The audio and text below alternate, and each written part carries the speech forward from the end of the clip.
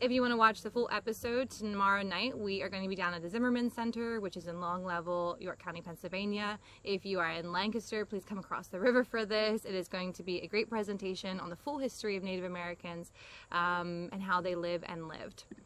Tonight, some of our takeaways with this short episode is that it's never too late to right a wrong. And if you're watching, this is just a single story of Native American heritage. There's really a lot more, and that's what tomorrow night presentation is going to cover. We're going to talk about for an hour, and it celebrates a little bit more of their history. Yeah, so we're going to give you a little deep dive into what the boarding school is like. Yeah.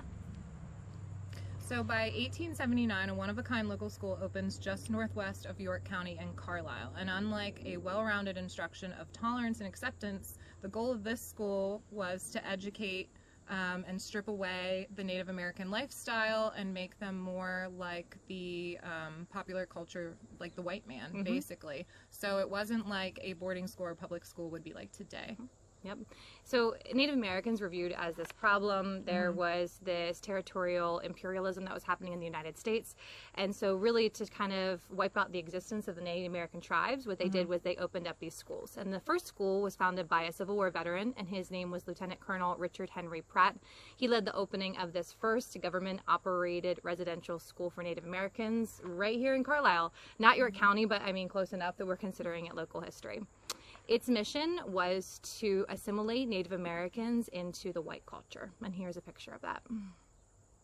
All those poor kids. Such a shame. Oh. Okay, so Pratt and the school's representatives relocated the children from Olaga Sioux and Bruel Sioux tribes from the Dakota territories, and they forced them to shed their identity as they traversed thousands of miles to reach the East Coast.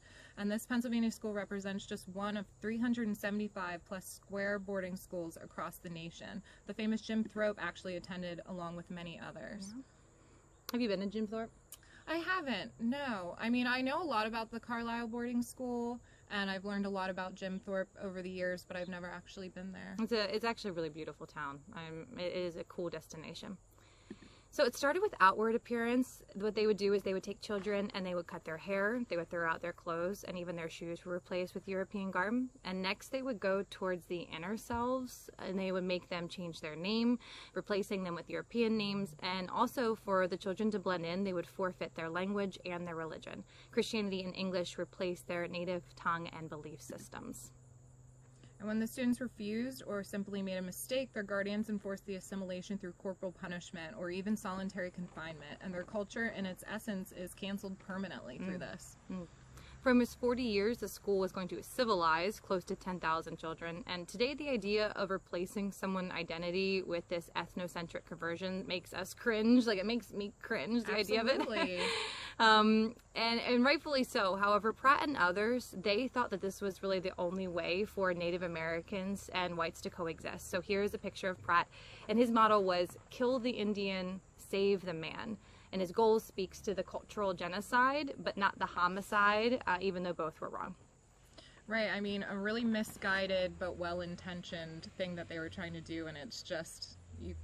Yeah, I'd be interested to see their intentions, like ask them, and we want to be aware of presentism now. Right. Of course, like current day values is hard to place in the past, but this was definitely a dark spot in American history, for sure. Absolutely. So Deb Haaland, a U.S. Interior Secretary under the Biden administration and the first Native American to serve as a cabinet secretary, launched an action plan to address the past wrongs. The Federal Indian Boarding School Initiative are identifying other residential schools like Carlisle in order to locate the cemeteries that are there. She said official recognition like this promises sustained measures to address a wrong executed long ago. If you'd like to read more, this comes from an article that was written for Witnessing New York. You can go check it out and read the full story.